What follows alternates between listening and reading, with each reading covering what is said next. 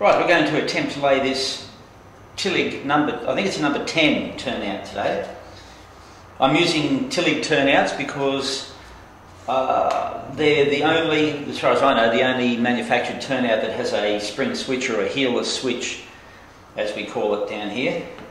And I think that's pretty groovy. The only other way that I know of to get a heelless switch or a spring switch is to use fast tracks or make them yourself, which I really don't have the time. So I'm also using, as you know, we've said in the track lane episode, that I'm using this foam underlay, this Aussie-made foam underlay.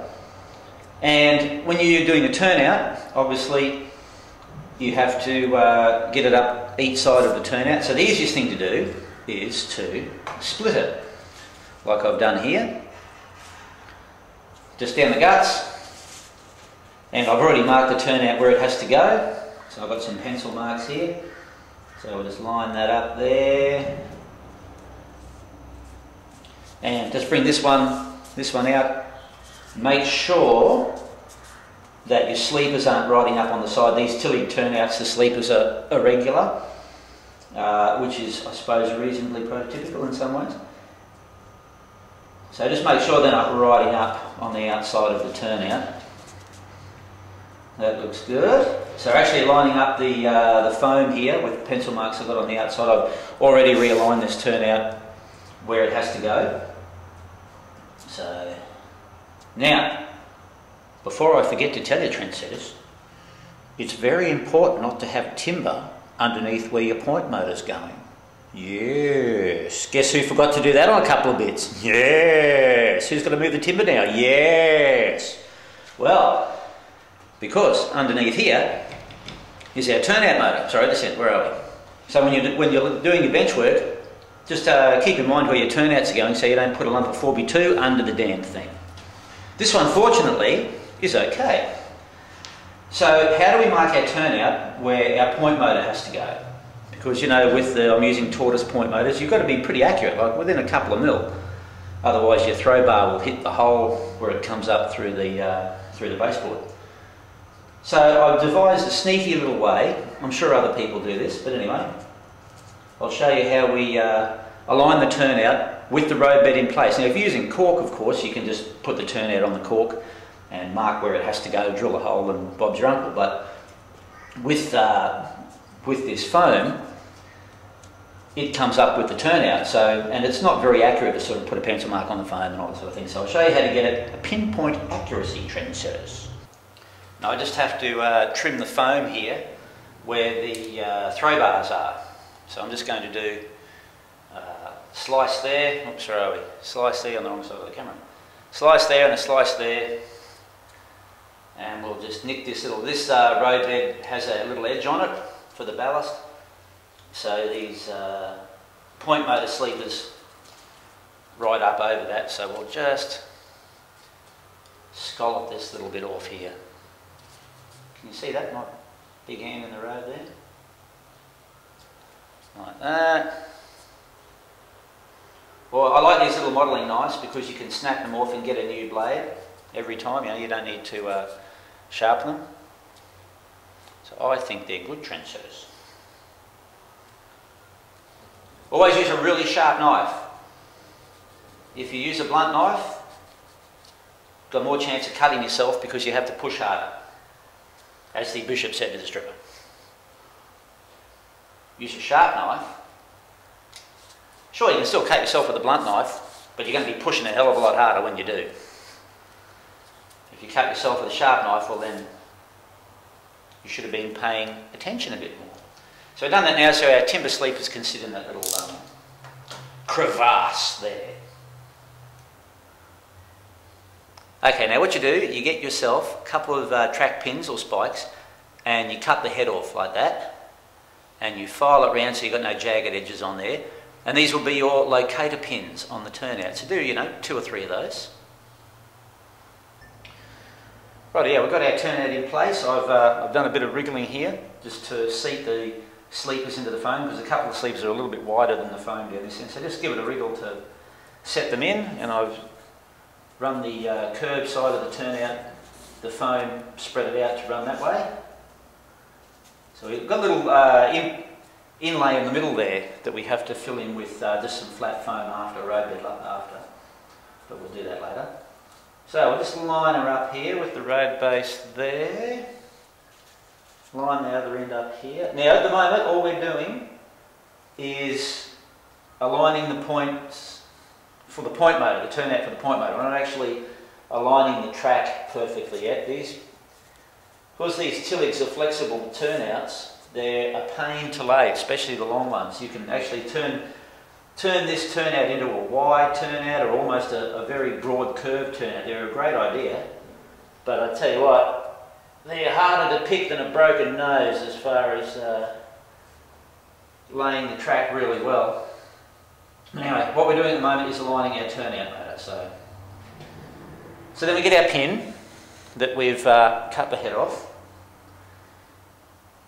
and we chuck him in there. And just give it not too much because you're going to have to be pulling it out, but not so it wobbles around.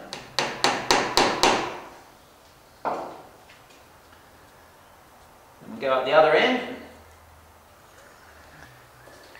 Now, as with any turnout, this around the frog section is where you want the turnout to be supported really well, and also down with the switch section, down at the toe of the switch. But the frog section, you want it supported, and you also want it flat. So I've got to fill in here with my underlay later on, but I'll do that when I take the turnout back up again. But for now, I'm just going to put another locating pin in here, in this end. So we've got the turnout pretty well where we want it when we actually put it back down again. Because remember, at the moment we're only aligning the front for the turnout motor. I say these things can take, you know, an hour or so to line up one of these things.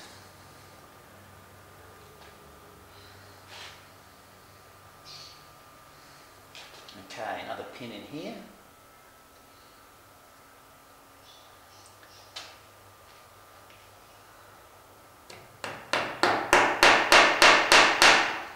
And now I'm not hitting the rail.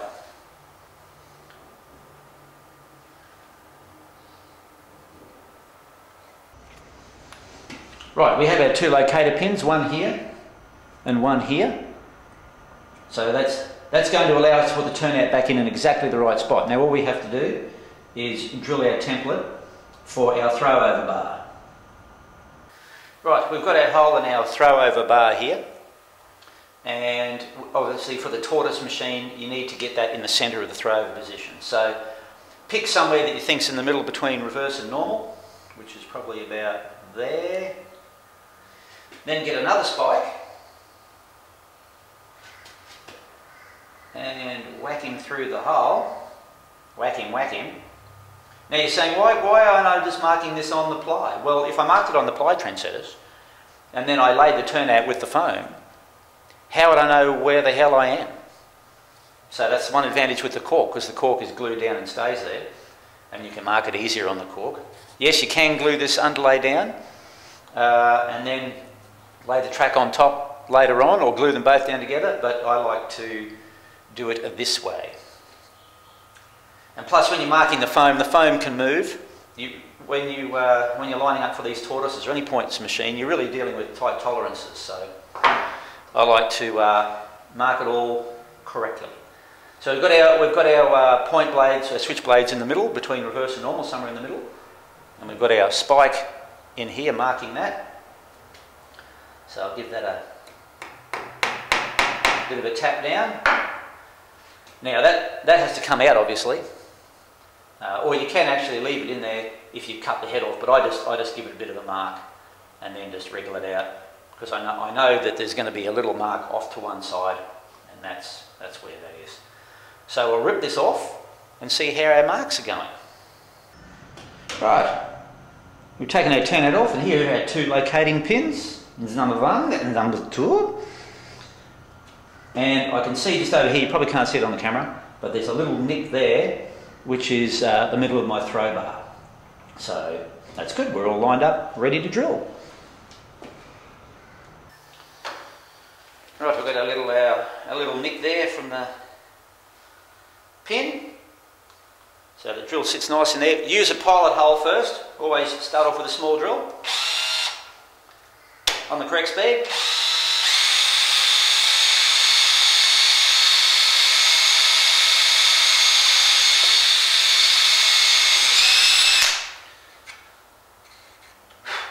Right, and following up with a bigger one.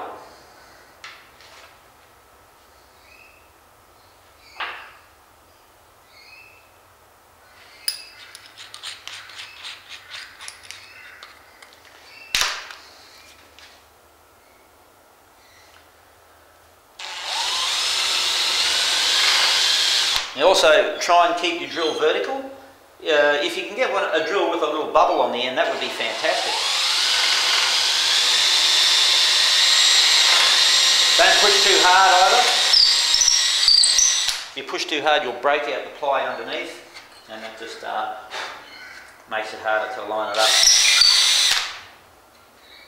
That's good. Right, now all we have to do is sit the turnout back on top. Right, we've got our locator pins, so I just need to put the foam back on top. And I've put a couple of marks here so I know roughly where the underlay has to go.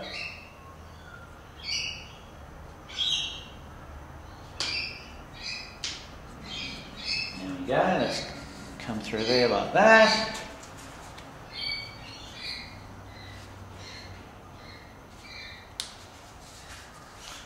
That's up there. Now, another good idea is to cut the hole for the throw bar. So we've cut the foam in the hole there for our throw bar hole there, which is through there. There's our locating pin for the front one. So we just make sure we put the turnout back onto there, line it up with the locating pin at the other end, and the turnout will be exactly in line where we put it. Let's say if you're using cork, well, you can glue the cork down, I suppose, and mark the turnout spacing and everything on the cork and drill through the cork and all that sort of thing. So in some ways cork's probably a little bit easier. You know, it's horses for courses, I suppose. Whatever floats your boat, man. Alright, so let's put this mofo back on here.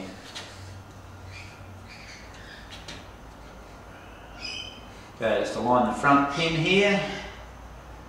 Got to be very gentle with these tilly turnouts because they're flexible. You've got to be really gently Bentley with them. Once they're in place, they're really good, but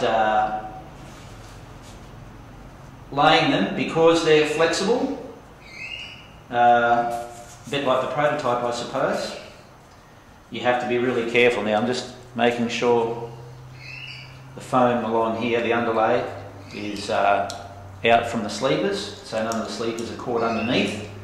Because it has a ridge on it, it will lift it up a little bit.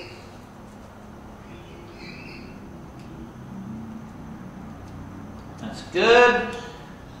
So we get our two locating pins, one here and one here, in there like that. And if I look down, my throw bar is in perfect position with the hole there. That's good. Now there's probably other ways to do that, marking it with a pencil and all that sort of thing, but you can't really go wrong. If you put the pins in, there's no lines to get marked out and all that, and then all you do now is we'll spike the turnout up, and then we can pull the pins out and it's ready to roll.